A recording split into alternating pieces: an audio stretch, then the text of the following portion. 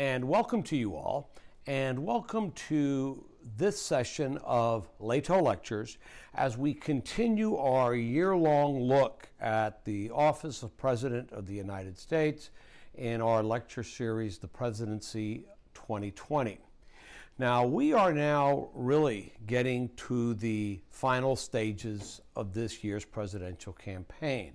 By the time this is aired, both conventions will have been done and over with. Both Joe Biden and Donald Trump nominated as the official standard bearer for both the Democratic and Republican parties. The campaign will be in some stage of being contested, debates scheduled, or just having been held. And we are making our way, of course, to Election Day, November the 3rd. Now, in planning a series of this type, and those of you that have joined us throughout the year, you know that we've bounced around to issues dealing with the Constitution, to the creation of the Office of President of the United States. We've looked at checks and balances and all of the various interactions that take place, not only among and between those different parts of our federal government, but the interaction between federal entities and the individual states themselves. We've looked at some foreign policy challenges. We've looked at the Middle East, we've looked at China, we've talked about NATO and foreign alliances, and we've looked at some domestic American issues.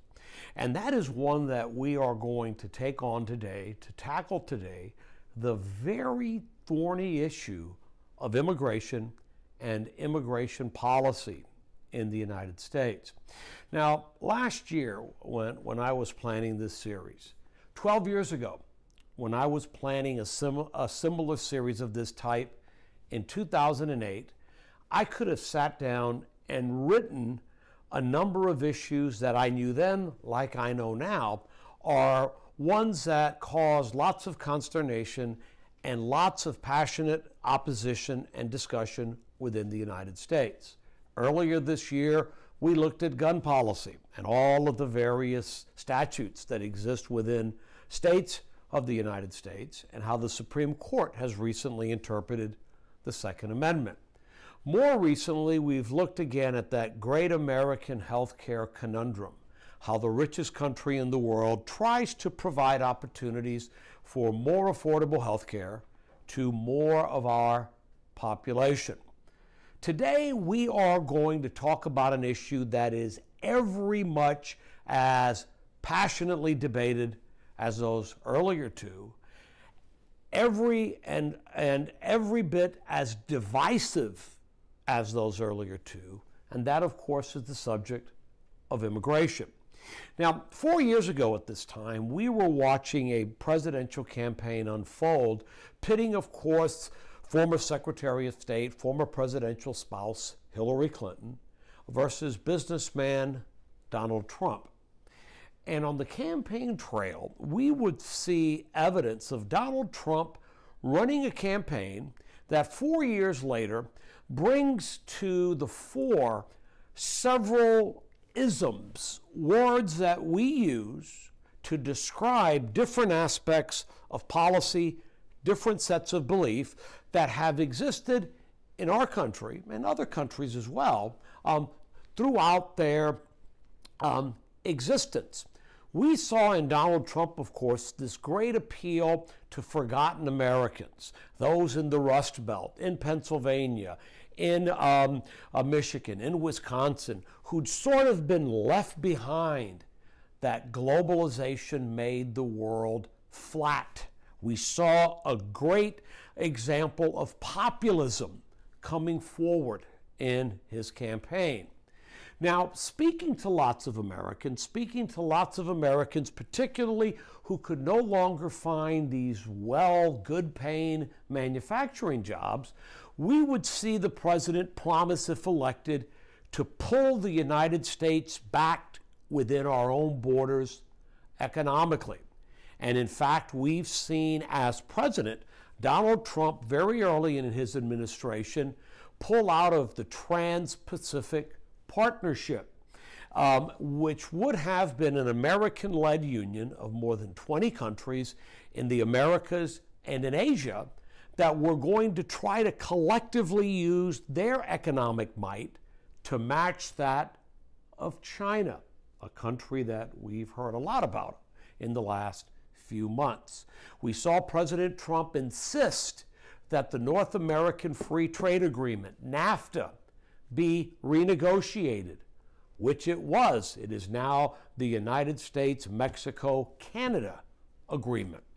And we've seen the president use tariffs, the imposition of fees paid for by those who acquire goods imported into the United States from America's various trading partners all around the world.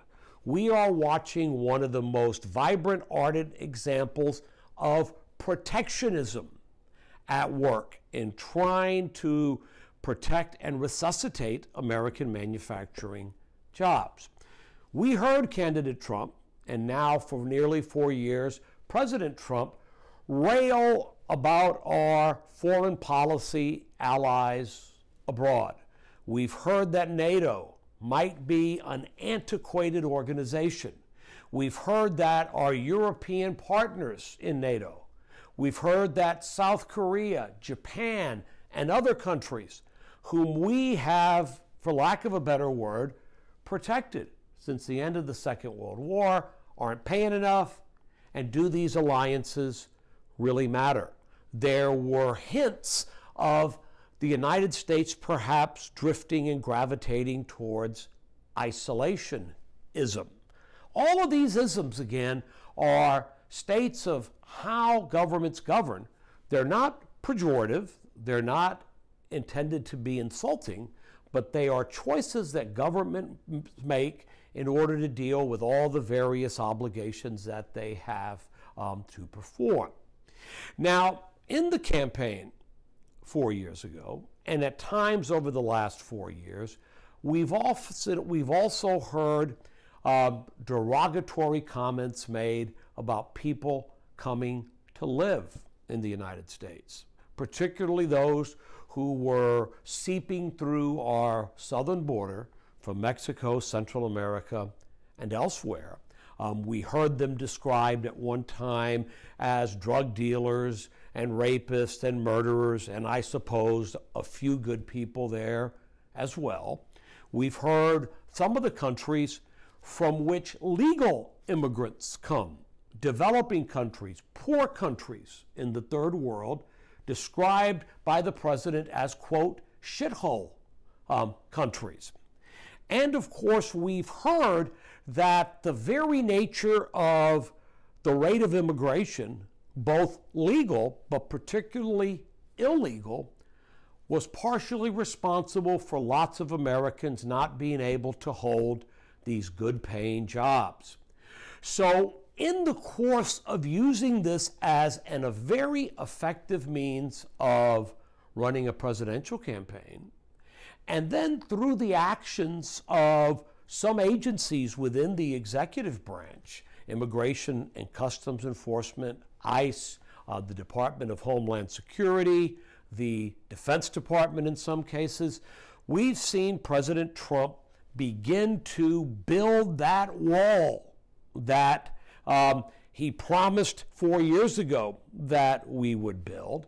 And in stirring up a significant amount of anti-immigrant sentiment, we have seen evidence of nativism, something that we've seen throughout our history at various times evolve as well. A fear, disdain, desire to perhaps close some of the entryways that have always made it possible for people from all over the world to come to the United States.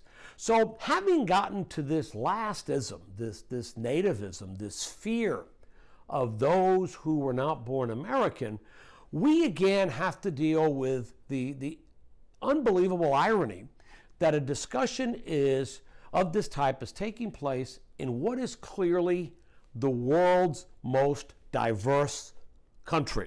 The world's most diverse country by virtue of country of birth or country of ancestry, on the basis of language, race, culture, religion. There quite simply is no more a diverse country than the United States.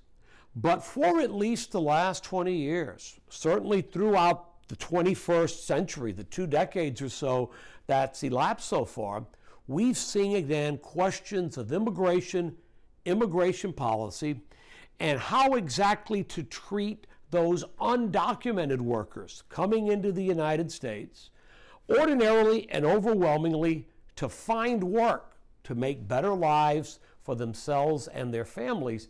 How exactly should they be treated? And we've seen, of course, the inability of Congress as an entity to come forward with any coherent policy. No comprehensive immigration reform we've seen in the last 20 years, and it's often been left to presidents, like President Obama, via an executive order, enacting, if that's the right word, DACA, the Deferred Action Against Childhood Arrivals. And we've seen President Trump, through a number of executive actions, similarly attempt to deal with the problem of immigration broadly, but undocumented immigrants more specifically. All of this, of course, against 240 years of history where the United States has grown, its population has changed, has accepted waves of immigrants from all around the world, and up until this time in our history, thankfully, we've been able to be made and then remade by the nature of those who come and become Americans, those who assimilate, those who embrace the culture, embrace the language, embrace the history of the country that they've chosen to make their new home. And we've seen that through various institutions within our country, through churches, through schools, through civic organizations. We've facilitated the assimilation of people wanting to become Americans, respecting the culture of their ancestors, the language of their ancestors, the faith of their ancestors, but nonetheless somehow subordinating all of that to being Americans.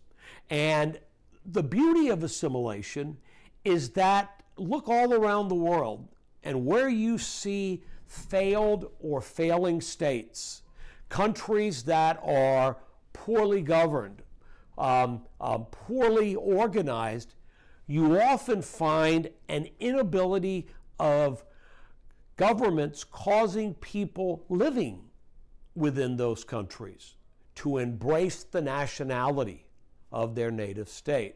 We look across the Middle East, we've talked about this in the past, but I suspect one of the great reasons why countries like Iraq, Jordan, Syria are barely functioning states is because not enough people living in Iraq, Jordan, and Syria have embraced the nature of being a Syrian or a Jordanian or an Iraqi as their primary way of identifying themselves, and instead, of course, Arab, Kurd, Turkmen, Persian, Sunni, Shiite, this tribe, that tribe, another tribe.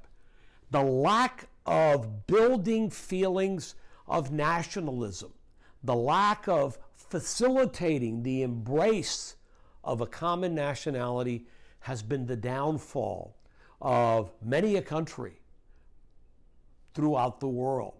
But in the United States, we as a country early on mastered this assimilation. So it's important to recognize that the United States as a country has grown to its geographic area and has grown to be the third most populous country in the world. 330 million people living here, incrementally, maybe even somewhat orderly over a period in toto of more than 400 years. In some collaboration with a colleague of mine at the University of Tampa, we attempted to break down the history of immigration into the United States to try to identify the certain different periods where certain parts of the United States were settled by immigrant groups that eventually would come from various different parts of the world. Now, all of us who have studied American history knows, of course, that in 1492, Columbus, if I might say that name in this gathering, sailed the ocean blue, an Italian-born sailor sailing in the service of a Spanish queen. One of the many European countries, the British, the Dutch, the French, the Portuguese, along with the Spanish, that by the late 15th century had mastered the ability to build large, sturdy vessels and more reliably sail them across the vast Atlantic Ocean to discover new lands, the Western Hemisphere, North and South America. So through the 1500s, we would see the rate and the pace of these voyages increase. And being the era of colonialism, we would see that any time a patch of seemingly vacant land was found, a flag would be planted on behalf of the Western European monarch who had funded that endeavor. So by the mid-1600s, we would see Great Britain come to control what would eventually become the original 13 American colonies, all of that land along the eastern seaboard of the United States. By the early 1700s, 13 independent, separate British colonies had been established. And it's fair to say that those largely British immigrants coming from somewhere in the UK, from England, Wales, Ireland, to live in one of these 13 colonies constituted one of the first immigrant groups to come and enjoy the blessings of America. We would see, however, almost immediately following the establishment of two of the early colonies, Massachusetts and Virginia, by 1619, there would soon evolve a more noxious, pernicious type of immigration, and that, of course, would be compelled immigration of African slaves in what was really a worldwide slave trade, many of whom would make their way to one of the British colonies in America and become this separate, distinct, involuntary immigrant group making their way to the Americas. And it's notable, of course, that there are so many African Americans today who are able to trace their ancestry back many, many generations to some of these first early arrived African slaves. Now, what brought the British settlers over to the American colonies? The answer, as often has been the case in American history, was opportunity. Economic opportunity, opportunity to acquire some land, opportunity to get away from a debtor's prison or an angry spouse and a bunch of kids, who knows? But opportunity that the British colonies in America seemed to hold. And we would watch and recognize some very stable migration patterns where those who lived in coastal parts of Britain who survived on fishing or shipbuilding gravitated to colonies in America where fishing and shipbuilding were more profitable trades. We would see lots of Brits who were farmers in the old country make their way to some of the mid-Atlantic and southern colonies where farming and the export of cotton and tobacco were the economic engine driving those colonies. We would see, again, timber farmers, and we would see craftsmen, furniture makers, gravitating to those cities like Providence and Philadelphia, where some of the earliest furniture making, skilled manufacturing, if you will, was occurring in the American states. So the birth of the United States of America, the writing of a Declaration of Independence, the assertion that all men are created equal and endowed with inalienable rights, was the work of a group of colonial residents who were very similar, a very homogeneous group, unlike the America that would begin to evolve in the 200 years that would follow. Back at the time of the Revolution, the writing of the Declaration, almost every free colonial resident was either British by birth or British by ancestry.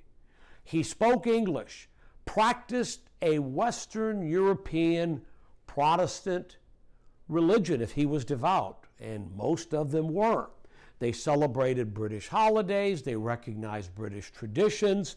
They were, again, a very homogeneous group, and this would represent the nucleus of those individuals who, again, would write the Declaration, successfully wage a revolutionary war, and then come back, of course, to end the process by writing both the Constitution and the Bill of Rights. At the time these documents were written and ratified, the Bill of Rights, the last of the three, ratified in 1791, America's population, as reflected in the very first census of 1790, wherein native indigenous Americans, the Indian population, did not count, where until the census of 1860, according to how the Constitution was originally written, each slave counted as just 3/5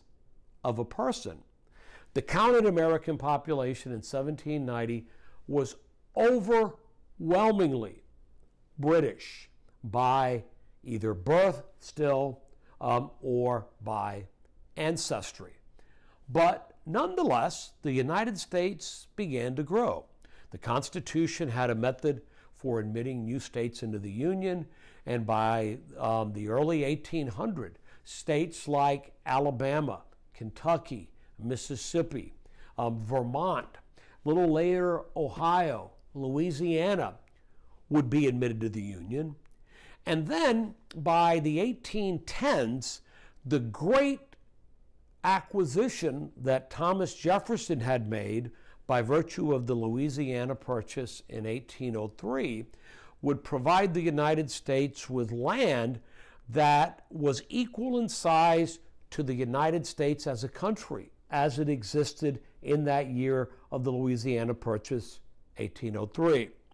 By 1850, in the treaties and negotiations that ended the Mexican-American War, the United States would fill out the landmass of what are today the continental 48 United States by acquiring most of what is today, or what are today, the southwestern United States from the government of Mexico.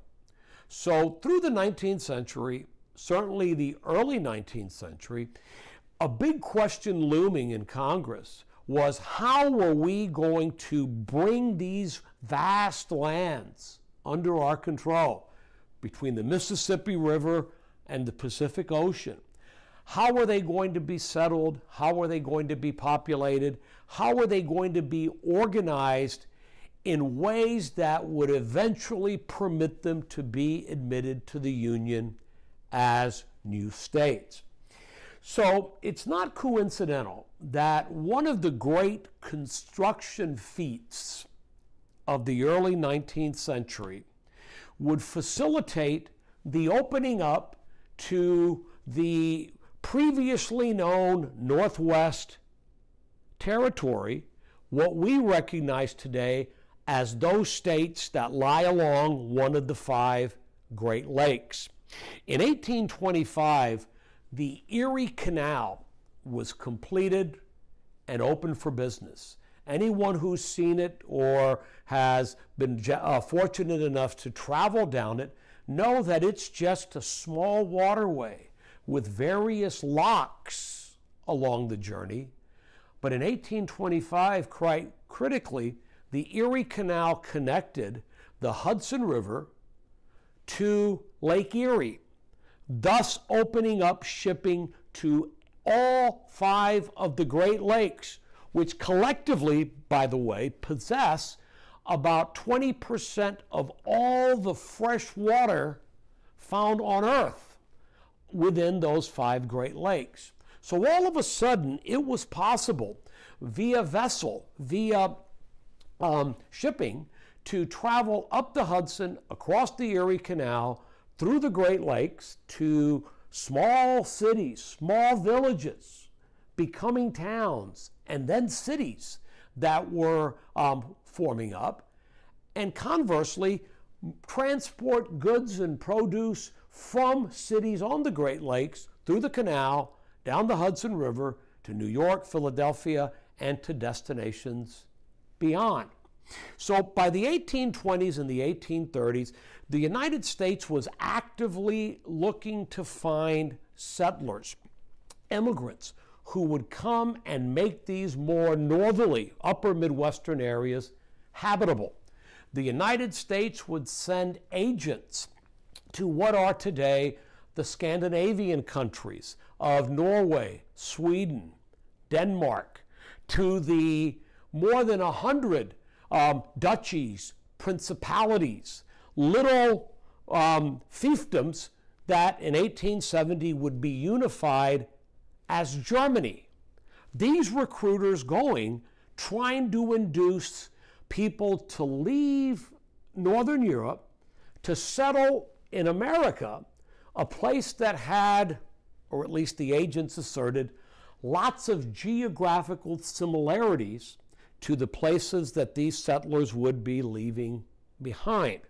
So beginning around 1820 and lasting until the beginning of the Civil War, really, we would see the second great wave of immigration in American history begin, one that would eventually bring more than 15 million individual immigrants to the United States.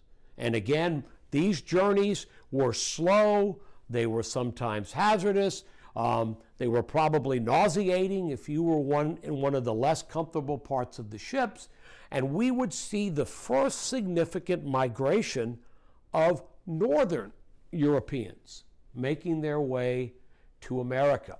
We would see, of course, some of them staying on the East Coast port of entry in which they'd come, or near to it, Philadelphia, Baltimore, New York, or Boston. But we would see lots and lots and lots of them migrate inward. We would see them bring some of the great traditions of wheat farming, a little later corn farming. We would see the Germans bring all of the great ways of making beer, and the Scandinavians in Wisconsin, dairy farmers, producing all these delicious and exotic cheeses for consumption. And we would see them begin the process of assimilating, of leaving behind some of the associations with Northern Europe and instead embracing what it means to be American. The Germans bringing all kinds of different great sausages, if you think about it, to the Americas for the first time. And they would leave part of their culture, of course, in the United States. And we would see today, if you were to travel to Minnesota or Wisconsin or parts of Illinois, villages and towns that were very much reminiscent of the places that had been left behind in Northern Europe. So again, they were different. They were Scandinavian, Germanic, Central European, but they were Christian. Maybe they were Lutherans, maybe they were practicing some other denomination, but religiously they were still broadly within that wide swath of Protestant denominations that perhaps made their entry into the United States a little easier. In 1848, throughout Europe, a number of liberal revolutions, uprisings against various kings and princes in the Germanic areas, in Italy, in Austria-Hungary, were initiated hoping to bring about the creation of some American-style democracy. And for the most part, all of those revolutions failed. By the 1840s, we were watching the beginning of industry and the ease of manufacturing, and in some cases farming, where lots of people with a little vision could see that whatever livelihood they'd had doing something that was more labor intensive was soon going to be replaced by a machine of some type. The 1840s would be notable for, number one, bringing the first significant Jewish immigration into the United States. We know, of course, that back in the colonial days, there were significant numbers of Sephardic Jewish settlers who had come from Western Europe to settle in the American colonies. Some of the oldest American Jewish families are the ancestors of these individuals. But by the 1840s and 1850s, we were watching a significant migration of German Jews who, generally speaking, tended to assimilate quite well, came from parts of Europe that were thought to be more advanced, better educated their children, came from a country, the Germanic areas, that was viewed as being more tolerant towards Jews, certainly when compared to those nasty Russians and their czars to the east. And as a result, we would see the predecessors of the Lehman family, the Schiffs, the Kuhns, the Loebs. Robert Moses, who we've spoken about many times, is a direct descendant of these German Jewish immigrants who, for the most part, assimilated, created a society and a lifestyle of their own, and I guess religiously tended to be more reformist in how they practiced their faith. Ironically, it was not a very notable, not a very demonized at the time period of Jewish immigration into America. But by 1850, following the failure of potato crops in Ireland, we would see this mass arrival of Irish immigrants coming through New York or Baltimore or Boston. Most of them, I suspect, staying somewhere along on the Atlantic seaboard, and they would constitute the first mass Catholic immigration into the United States. Again, a country that was wholeheartedly, stridently Protestant, and a country that, for whatever it's worth, was still in the so-called period, the Second Great Religious Awakening, a period of heightened religious practice, heightened evangelical practice. So what do you make of these Catholics coming in ship after ship after ship? The word was that Catholics could not be compelled, could not be persuaded to assimilate, because it was believed that Catholics could not subordinate their loyalty to their church and their loyalty to their pope to their loyalty for any country, any state, any government, or any president. So almost right on cue, you're watching your watch and saying, okay, here's a good time.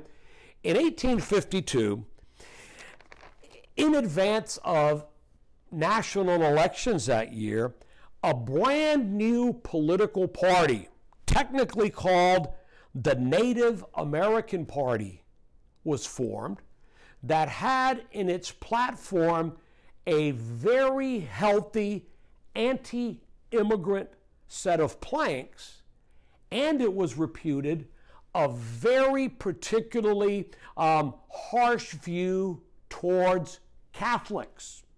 So unusual for a political party to espouse these beliefs at the time, members of the Native American Party were instructed that when asked whether or not their party was in fact anti-Catholic, they should answer, "I know nothing about that." And evidently, lots of them answered that way because America remembers this party as the Know-Nothing Party. Again, one of the first organized ways to impede a certain type of immigration coming into the United States. By this time, gold, of course, had been discovered in California. The California gold rush began in 1849 and continued into the 1850s, and we would see a significant amount of immigration really from all over the world, fortune seekers making their way to California, but lots of immigrants from Asia and particularly from China making their way to the west coast of the United States as California's population boomed during this period of time. Now, the 1850s, of course, would be a horrible decade in American history. The inability of Congress, with a series of weak presidents, to deal with questions regarding slavery.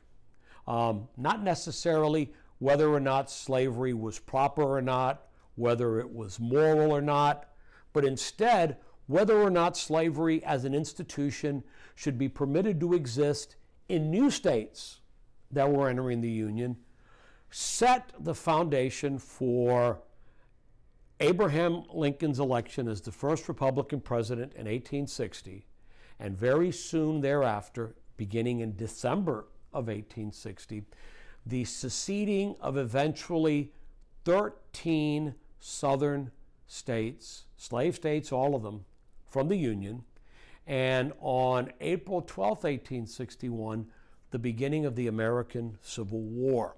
A country that had, in the census of 1860, its population counted at 31 million, would experience 4 years of warfare, almost exactly 4 years, in which probably as many as 800,000 Americans lost their lives. Somewhere between 2 and 3% of America's total population when the war began.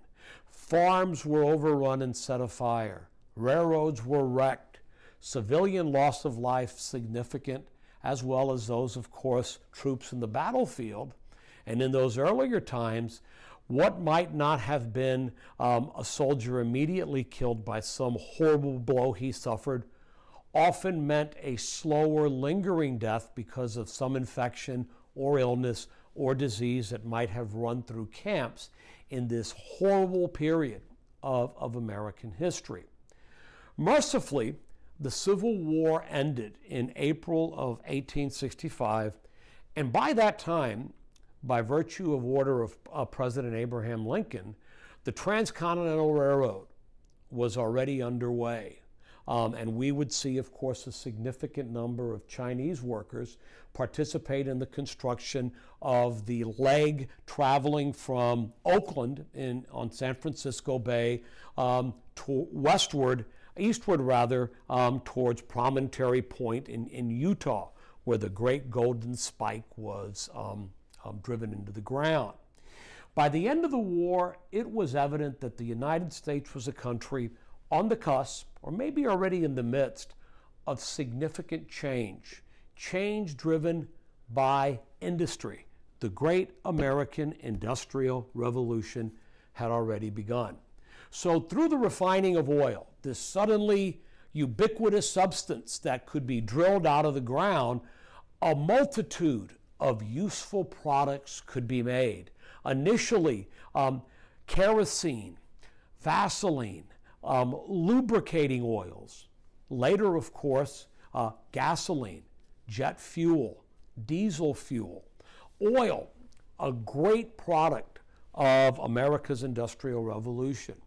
Through various advances in the manufacturing of steel, America's almost endless supplies of iron ore could more quickly, more efficiently be transformed into stronger steel, so that the United States, following the end of the Civil War, would be a country in which steel would form the backbone of not just railways, but buildings that, through the use of steel, could be built taller than the normal two-story limit that wood construction imposed upon builders. We would see, following the end of the Civil War, the 1860s, the 1870s, the 1880s, a burst of ingenuity as thousands and thousands of patent applications were filed to, again, find better and more efficient uses for oil, manufacturing of steel, coal, again, another seemingly limitless resource in the United States, often used to drive steam engines that made industrial manufacturing possible. Thomas Edison, fiddling around with filaments and electricity, the light bulb, paved the way for the great electrification of the United States. We would see a more industrial America lead to the urbanizing of much of America, or certainly a more systematic urbanizing of the United States. Boston and Philly and New York had been big cities for a long time, but all of a sudden in the upper Midwest, usually along a navigable waterway or near a railroad terminus, we would see massive oil refineries, enormous steel mills, great rail yards, factories of just about every kind that suddenly required the labors of hundreds, if not thousands, of workers to make these early industrial operations more efficient. We lost a lot of young people in the Civil War just a few years before. Lots were injured and disabled. Sure, in this great building of industry, where people had to live in close proximity to where they worked, we would see the beginning of the building of America's great cities. Places like Scranton, we've heard a lot about Scranton lately, Wilmington, Youngstown, Akron, Hammond, Indiana, Gary, Indiana, Chicago, grew almost overnight from little settlements, little villages, to great cities, because industry was the anchor, industry was the magnet that attracted those who had to live close to where they worked. So we would watch as the great migration of American workers began, young men and women, I suspect, I don't know who I sound like there, leaving the farms, leaving the ranches to find a more productive life, a more exciting life in these cities. But it turns out that Americans alone could not meet the need for labor. Where have we heard that ever in our history? So once again, we would see Europe answer the call, but this time we would see other parts of Europe, specifically Eastern Europe and Southern Europe, be the place to which agents of American manufacturing companies made their way. Agents of an enormous, fast, new generation of steamship company that could cross the oceans much more quickly, much less expensively, trying to attract people to make their way from Eastern Europe and Southern Europe, which at the time were not only the poorest parts of Europe, but in many cases they were the most poorly governed parts of Europe as well. If you happen to be a Jew living in Eastern Europe, close to the realm of the Russian Tsar, it was a danger to live there because of the sometimes organized pogroms and other attacks that were instigated by the populations there against Jews living in those areas. So sometime in the late 1870s, what we refer to as the Great Wave of immigration to America began. Between 1880 and 1920, 25 million immigrants would make their way to the United States, a few from our own hemisphere, but overwhelmingly from Eastern Europe and Southern Europe. They would make 3 million Jews within that number, making their way to live in the United States. Somebody had to do the work in garment factories. Someone had to work mining coal and work in steel mills and work as stonemasons in the building of these great American homes and these great buildings that were coming up in large cities throughout the United States. And this immigrant population turned out to be the backbone of a lot of that hard work that was done. Millions of Italians, my people, Sicilians, we don't call ourselves Italians, and even more so, Italians don't call Sicilians Italians, making their way over to the United States. Greeks, Hungarians, Poles, a number of Slavic people, Russians, Ukrainians, Latvians, Lithuanians, Slovakians, Hungarians, Romanians, all again coming to the United States because the United States offered opportunity, the United States offered work, and if you were among a persecuted population like Eastern European Jews, you might have heard that the United States was a country that did not discriminate against people because of the religion that they practice. In fact, it was guaranteed in the American Constitution. So the wave came, and to show the effect that immigration had on America's population, in 1860, the year before the Civil War began, America's population, 31 million. By 1900, the population of the United States had more than tripled to 95 million. By 1920, when things started to go kind of badly for recent crops of immigrants, America's population had swelled to almost 115 million. Certainly in large parts of cities on the East Coast, in New York, in Baltimore, in Philadelphia, New York in particular, the city's population exploded because of the number of immigrants coming to live and initially work in industries throughout the New York area.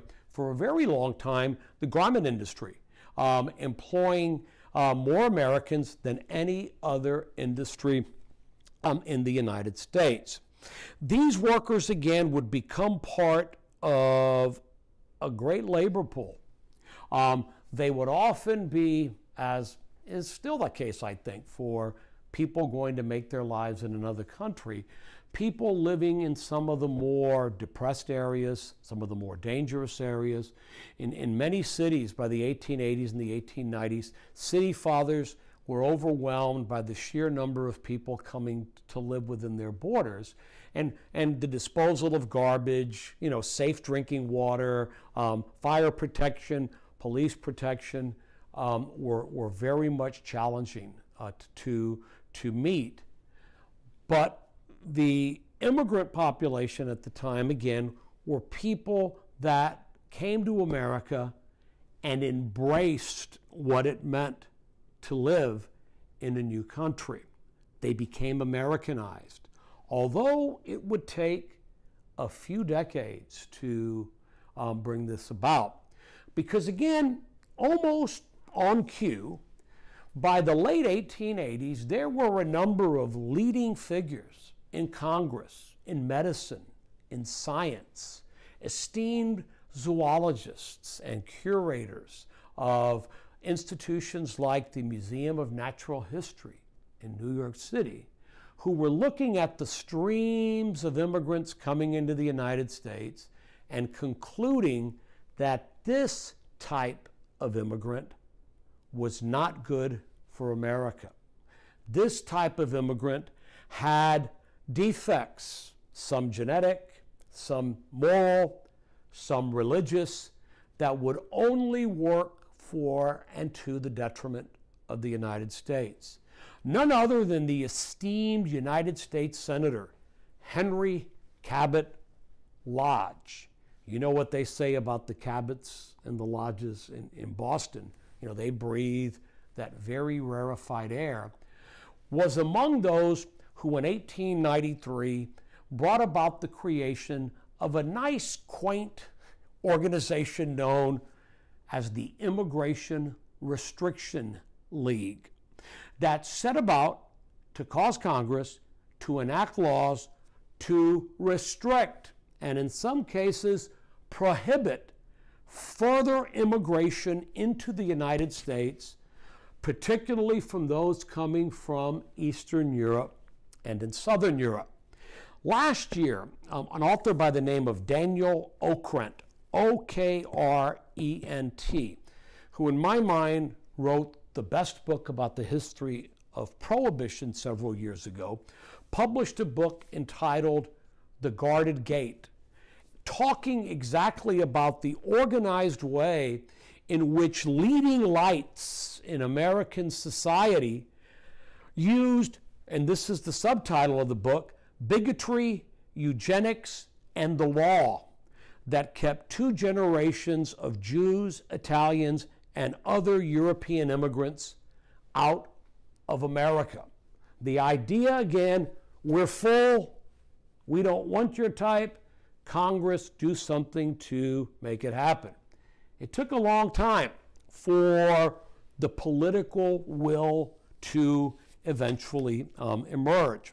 Now, we remember, of course, that in 1883, the Statue of Liberty had been erected in New York Harbor. What had been known as Bedloe Island became Liberty Island as this great, massive, beautiful gift from the nation of France to the United States to honor its centennial in 1876 was erected. By 1903, 20 years later, so many immigrants had seen the Statue of Liberty as the first notable image after making a long journey from Europe to the United States.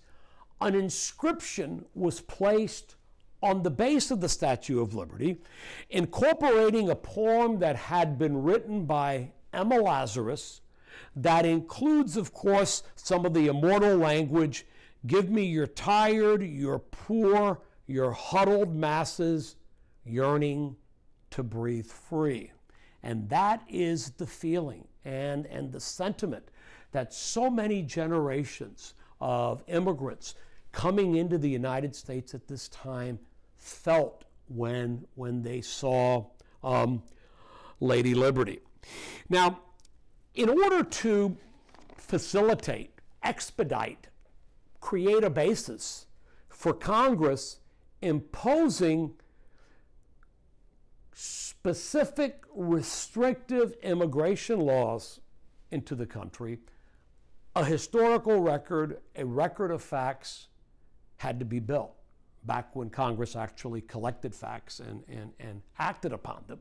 So that in 1907, Congress formed a bipartisan investigating committee, House and Senate, led by Vermont Senator William Dillingham, which was charged, it took him 4 years, of course, to travel all around the country, talk to city leaders, see cities and factories and settlement areas for yourself, and report back to Congress on the effect that the current state of immigration was having in the United States.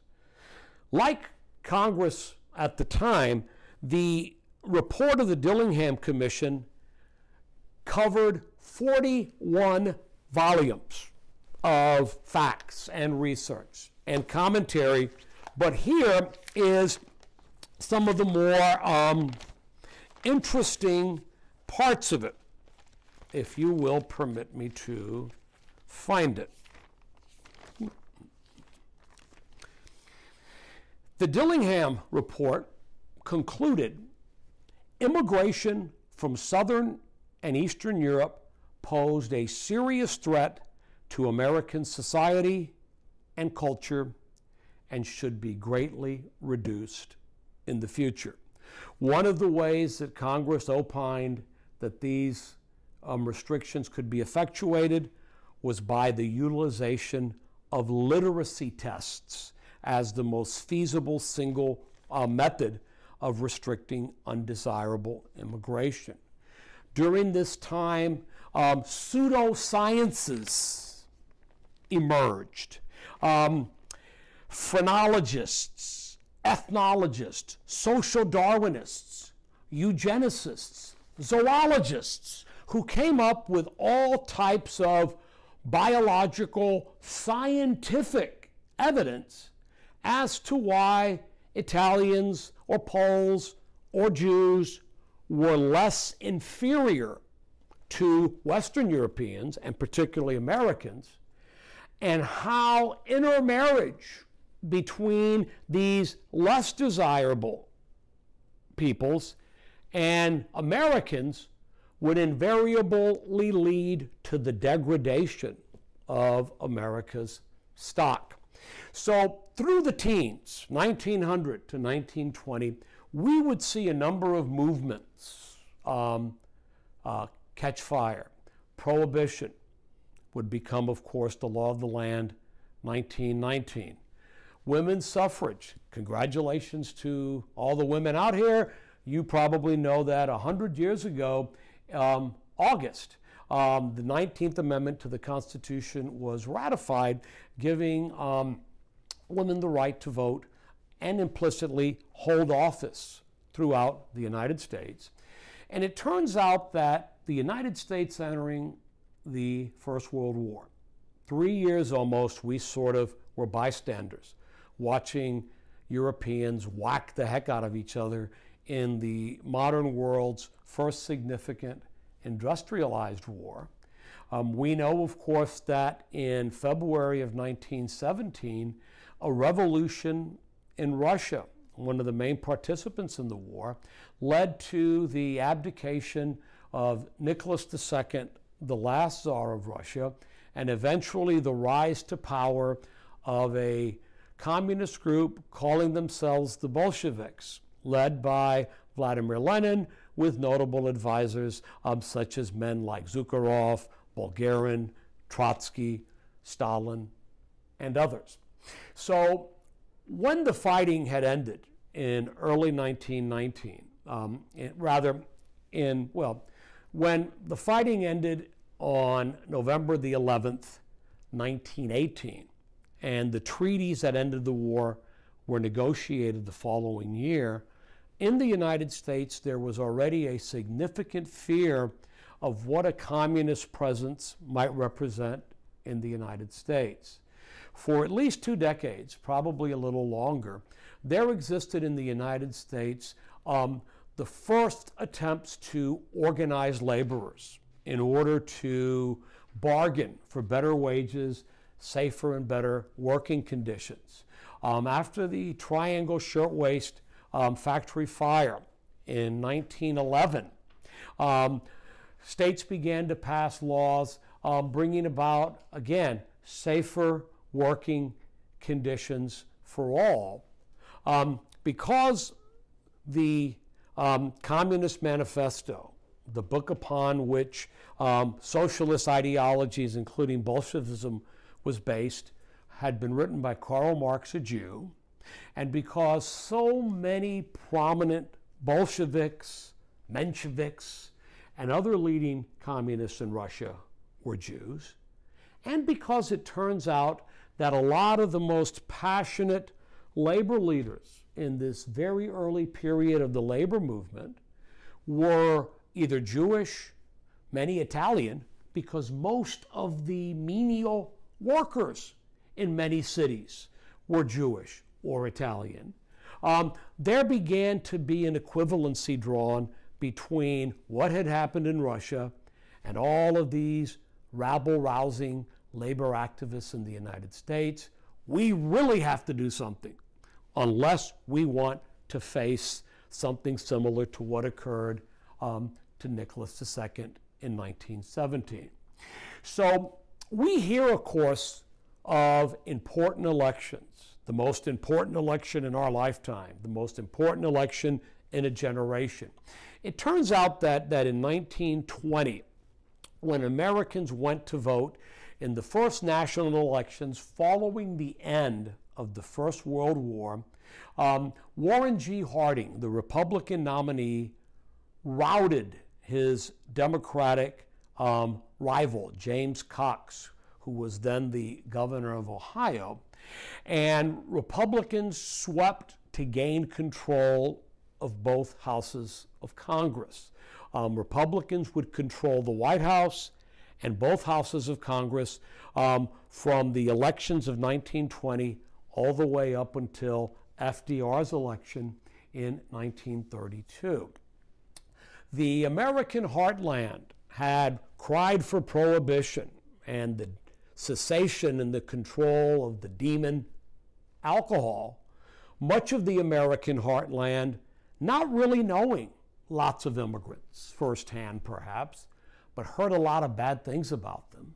They drank in taverns, they drank sacramental wines for their religious ceremonies.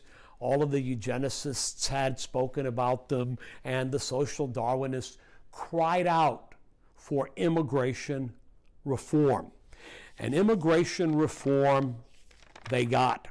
In 1924, Congress passed a series of laws cumulatively known as the Immigration Act of 1924.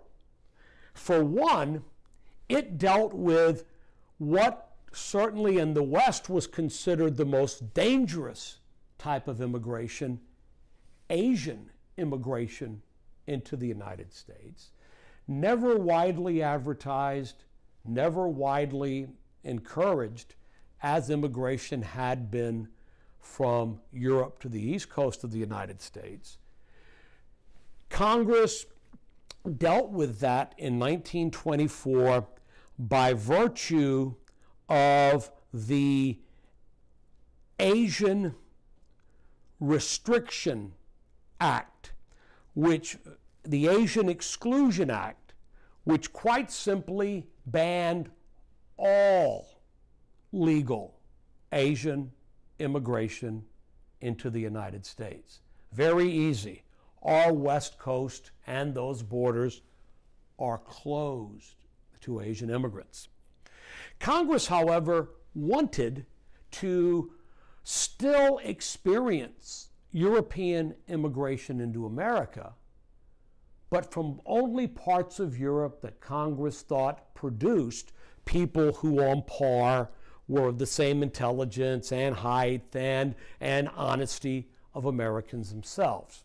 So through the National Origins Act of 1924, Congress for the very first time established a quota system.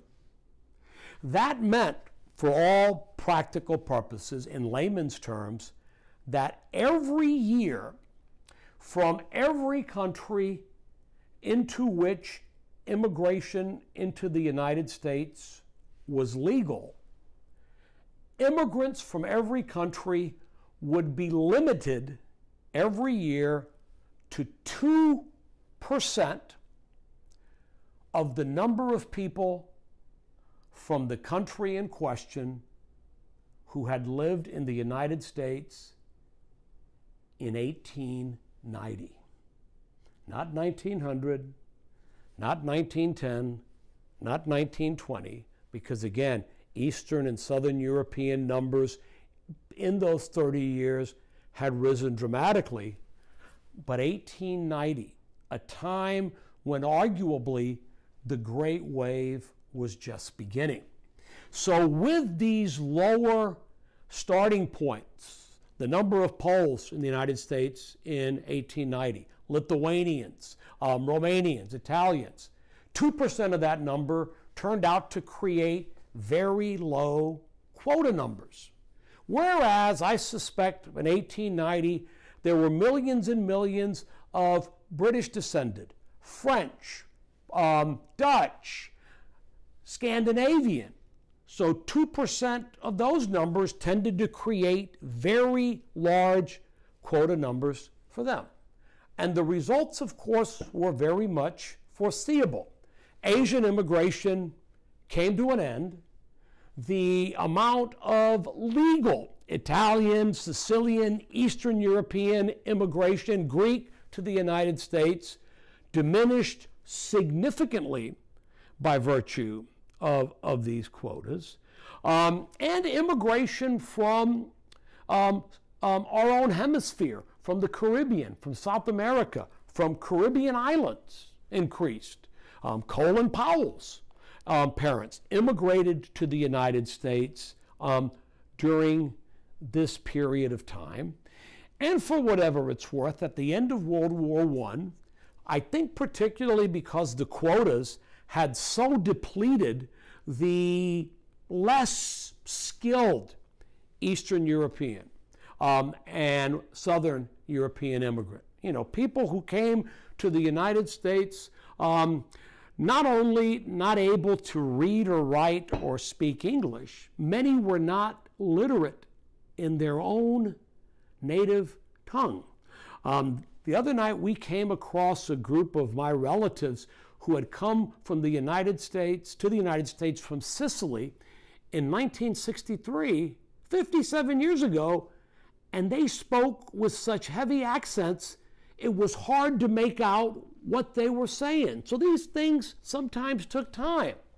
So with this cessation of immigration again from Eastern Europe and Southern Europe, we would see the great migration of African Americans from the South really accelerate as they began to leave states with very restrictive and punitive and mean-spirited Jim Crow laws to make their way into the American industrial heartland, into more, at the time, racially tolerant parts of the United States, in order maybe to fill the need for labor that had been created, but also undeniably to make better lives of themselves.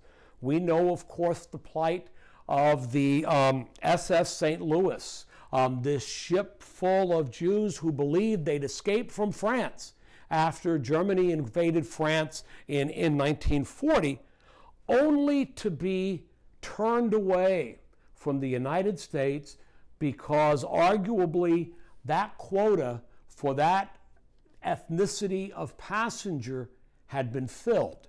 And we know many of them, of course, would meet their ends in horrible ways as it was forced to return to Europe.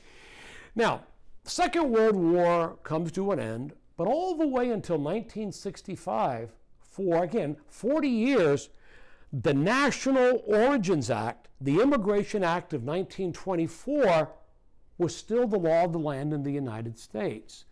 Other countries, digging themselves out of the ravages of war, had established laws recognizing the refugee, like all of those people on the St. Louis, and create policies to more openly and easily permit people trying to get out of harm's way from finding safe haven in countries that would protect them. But it would not be until 1965. It would not be until the presidency of Lyndon Johnson, picking up in some cases where JFK had begun.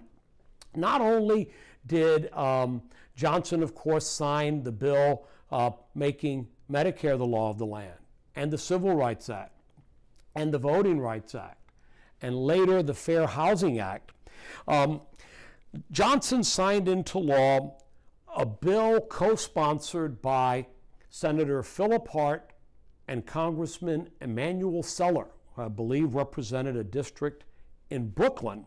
It was known as the Hart-Seller Act.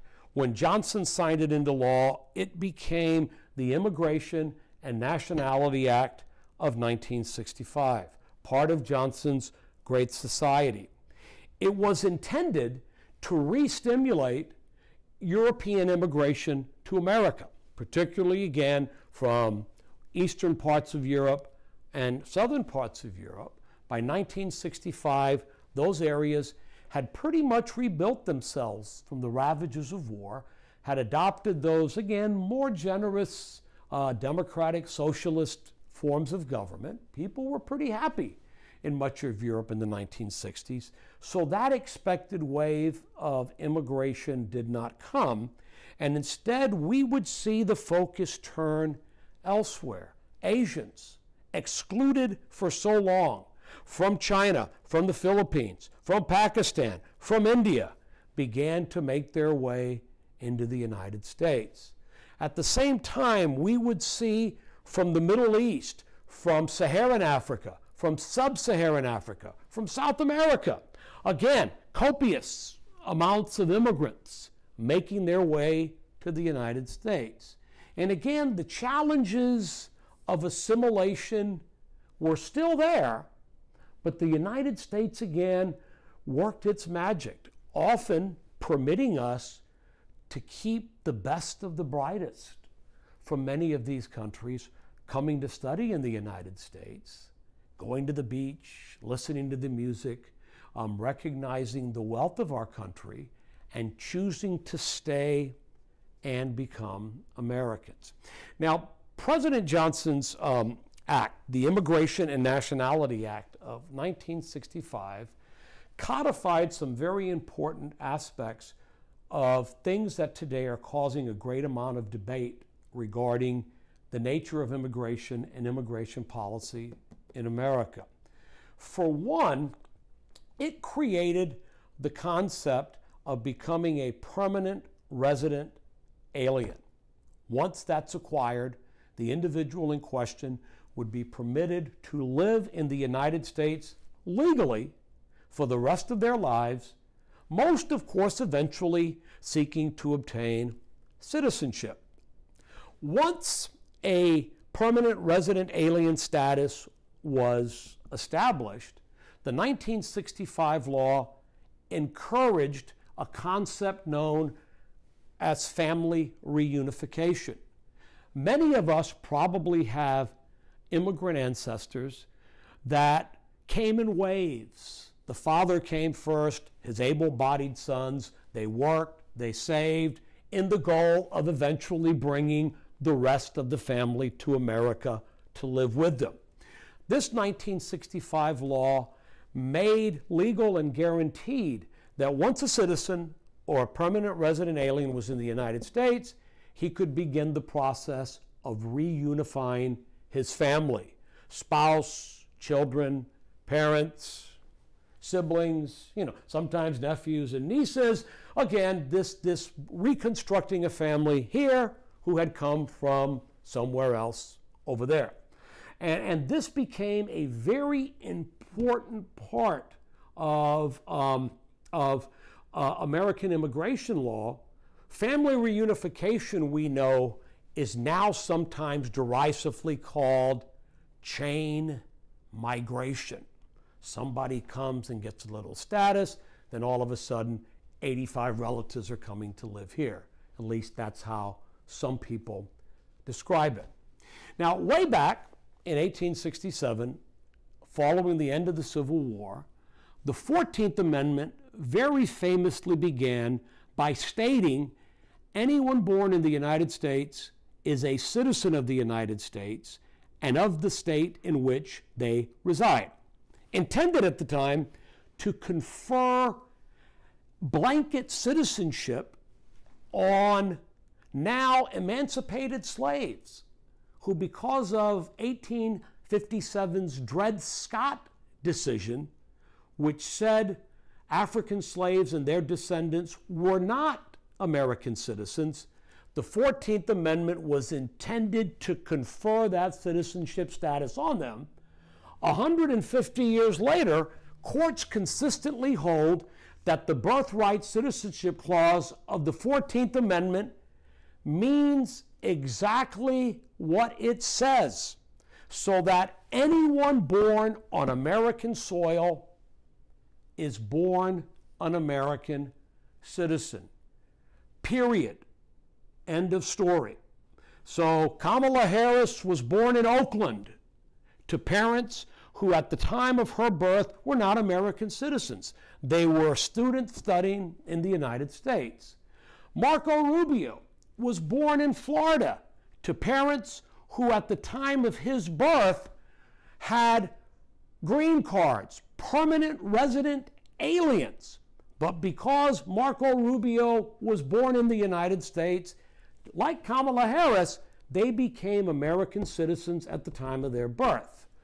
We now sometimes hear that families who come to the United States, who have a child, babies, that are American citizens, even though their parents may not be, are anchor babies, not babies beneficiaries of the 14th Amendment, but more perniciously, babies intended to somehow give their parents greater status to stay in our country. The 1965 law embraced the notion of the refugee and stated that anyone who could demonstrate that if they were compelled to stay in the country where they were born, where they were living, and faced imminent harm because of religion, race, ethnicity, or political thought or belief, the United States would provide that haven to them by conferring refugee status upon them. And it could be, in theory, limitless, as this was a benevolent humanitarian gesture to save those under oppression, again, for certain types of characteristics. Now, for the last 40 years, since the 1980s, we've been made aware of the growing number of people who come into the country without any documentation. They don't get in line, they don't get visas, they come across a border. More often than not, they fly into an airport on a visa and then overstay a visa and just stay here. They have children, and their children suddenly become American citizens, but the parents are not here in a legal and documented way. What do you do with them?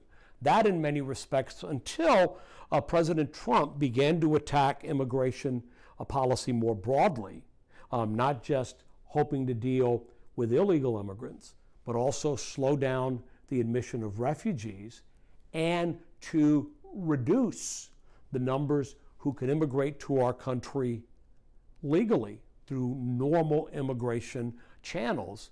What to do with the illegals, the undocumented, has been, of course, the great question.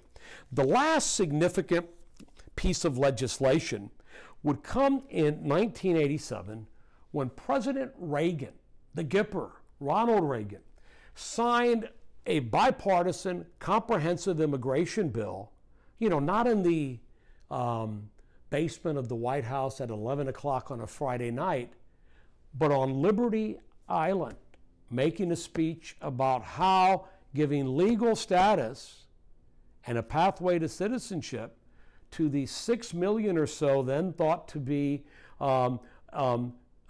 ineligible, illegal immigrants in the United States was the right thing to do, the right thing for America to do. Numbers, of course, have grown, the estimates have changed, and in this century, in the last 20 years, we've seen Congress completely unable to find any partial solution to, again, this difficult problem. What do you do with those who are here in an undocumented way? You know, how do you answer calls that they're not assimilating? They don't want to be Americans. They don't want to learn English. They shop in stores where they don't have to speak English. Many of the old arguments sort of from the past has been a political challenge that we thought maybe was going to head towards some sort of a resolution. By 2015, half of Americans, or half of the people living in the United States under the age of 18, were children of immigrants. They were non-white, a phenomenon that is only going to grow. States like Arizona, New Mexico, California, Texas, Georgia soon are reaching a stage where they are so-called minority majority states, where white is the most numerous race in that state's population, but it's less than 50% of the state's total population. So among the issues that are on the ballot this November, although the arguments aren't nearly as loud or as repetitive as they were 4 years ago, is what direction are we as a country going to pursue regarding immigration, legal immigration, the cleaning up of those who are DACA recipients, those people who came very young, brought here by their parents, who aren't citizens. How do you deal with the undocumented who are here? Most of them, I suspect, overwhelmingly devout people who want to work. And what is going to be our position regarding refugees? The admission of refugees in the United States has trickled down to just a few drops as a matter of policy. And again, these are all things we voted for. These are things that are among the choices that the president and policymakers can choose to make. And we currently have a system where it's very difficult to win and claim refugee status to come and live in the United States. So something to think about, something to chew on, because I suspect unless and except for those who are the descendants of indigenous people, of Native Americans, I suspect each and every one of us is the descendant of some brave immigrant, for the most part, who took a long journey to a place they knew little about. Maybe some came because they heard the fake news that the streets were paved with gold. But at the time, the United States was paved with opportunity. And I think that somehow each of us have to balance our own knowledge of our own family's history. Everyone's got a story on how they came to be where they are, has to think about that as we think about the United States moving forward. So thank you as always for joining us. Next month, I look forward to speaking to you all when we look at the two candidates and look at where they stand on the issues, on gun policy, on health care, on immigration, on COVID, a whole variety of issues.